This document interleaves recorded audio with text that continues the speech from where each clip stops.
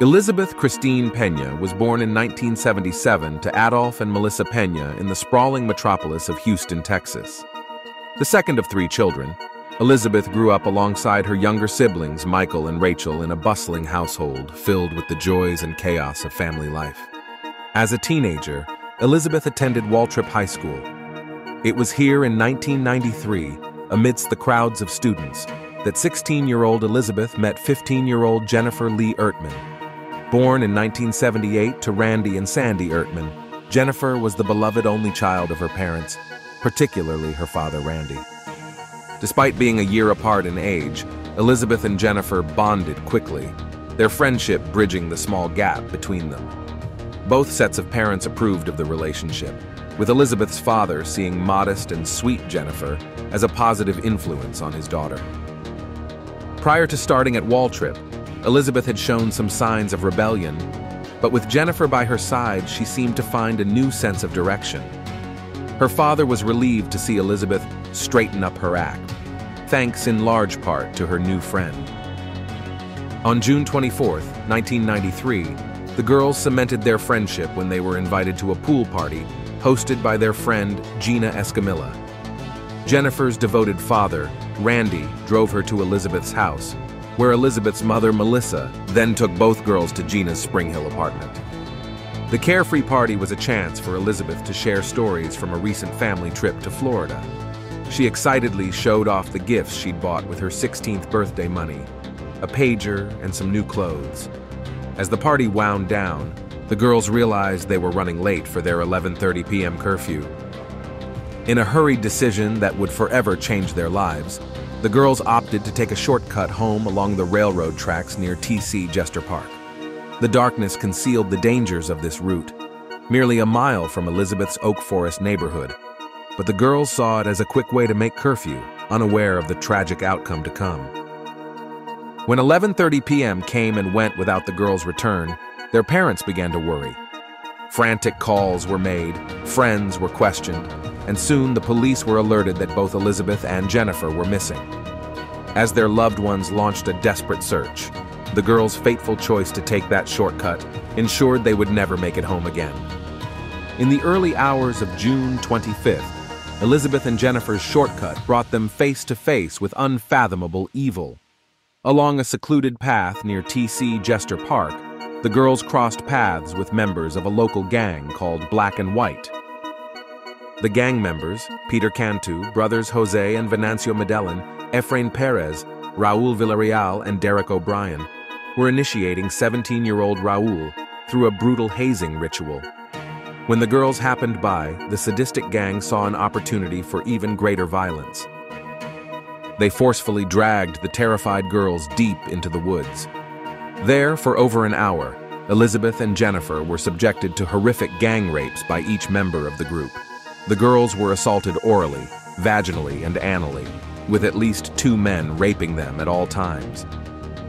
According to testimony, Jennifer and Elizabeth made repeated eye contact during the attack, looking to each other for comfort in their anguish and despair. Both girls struggled fiercely, fighting back against their attackers with all their might. When the savage assaults finally ended, the leader Peter Cantu ordered the girls murdered to eliminate any witnesses. What followed was a barbaric killing spree. Jennifer was strangled first with a belt, before they used her own shoelaces to finish her off. Elizabeth was then strangled with her shoelaces, after having 2 of her teeth kicked out by Cantu's steel-toed boots.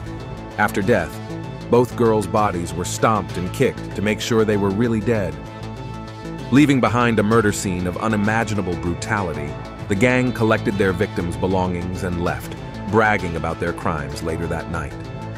The next day, an anonymous tip led police to find Elizabeth and Jennifer's battered bodies discarded near the tracks. Dental records were needed to identify them. Quick police work led to the gang members' arrests on June 29th, less than a week after the horrific murders. In the aftermath of the devastating murders, Houston mourned for Elizabeth Peña and Jennifer Ertman, 2 precious young lives cut short by unspeakable violence. As police built an ironclad case against the Black and White gang members, the girls' grieving families were left to pick up the pieces of their shattered lives. Jennifer's parents, Randy and Sandy Ertman, could barely comprehend the loss of their only daughter, while Elizabeth's parents, Adolf and Melissa Peña, were crushed under the weight of their grief. At the trials, graphic details emerged about the girls' horrific final hours. Jennifer had desperately tried to save Elizabeth before being forced into the woods herself. Elizabeth watched in anguish as Jennifer was murdered first. The cruelty of their deaths shocked the nation. Justice came for the killers. Gang leader Peter Cantu, Jose Medellin, Derek O'Brien, Efrain Perez, and Raul Villarreal received the death penalty. Minor Venancio Medellin was sentenced to 40 years for his involvement. Between 2006 and 2010, O'Brien, Jose Medellin, and Cantu were executed for these savage crimes. The executions provided little comfort to the victims' families, who continued to mourn two innocent lives stolen far too soon. Elizabeth and Jennifer were laid to rest by heartbroken parents, their graves becoming memorials to the lasting impact of their short lives. Their schools and communities honored them with vigils and plaques, but nothing could fill the void left behind. After decades of pain, Jennifer's father, Randy Ertman, died in 2014, reuniting with his beloved daughter in death. Jennifer's mother, Sandy, eventually moved away, attempting to start a new life free of constant reminders and tragic memories. The city that failed to protect them vowed to do better for the next generation of girls. Self-defense courses were offered in schools in Elizabeth and Jennifer's memory. A charity run took place annually to fund scholarships in their names. Though gone, Elizabeth and Jennifer live on as symbols of friendship, youth, and the urgent need to protect society's most vulnerable. Their boundless potential, extinguished far too soon, drives their communities towards greater safety, compassion, and justice. In the 3 decades since the devastating murders of Elizabeth Peña and Jennifer Ertman, their enduring memory has left an indelible mark on their city and state. Though gone, they continue to inspire change. The girls are icons of the victims' rights movement that their grieving parents championed in Texas. After advocating extensively, victims' families now have the right to witness executions in the state. While this small comfort did little to heal their broken hearts, Adolf Peña and Randy Ertman found solace in sparing others from facing injustice alone. Beyond shaping state law, Elizabeth and Jennifer's lives and brutal deaths illuminated the ongoing need to protect society's most vulnerable. Houston responded by developing new community outreach programs to keep kids safe. Schools now teach self-defense to female students, equipping them with skills and confidence to escape harm. Charity runs are held yearly in the girls' honor to fund scholarships and crime victim advocacy. At Waltrip High School, a memorial ensures students never forget Elizabeth and Jennifer's enduring legacy. Their names remain etched in stone, representing all the potential their young lives held.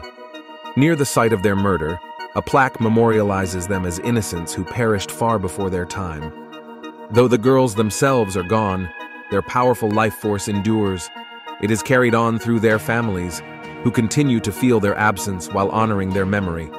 It echoes in the halls of their schools, which mourn the loss of 2 students so full of promise. It lives on in their community, which embraces its most vulnerable members to ensure no more innocents suffer their horrific fate. Jennifer and Elizabeth's devastating murder shocked the nation, but it also galvanized a city towards light instead of darkness. Their names are now synonymous with friendship, youth, and the soaring potential within each of us, no matter how brief our lives. Most importantly, they represent our collective responsibility to build a society where such innocence can thrive free from fear, protected by compassion. Though their bright futures were cut short, the empathy and change their story inspired continue to burn boldly. Their light guides generations towards greater justice, safety, and understanding. Though gone from this world in these important ways, Jennifer and Elizabeth live on,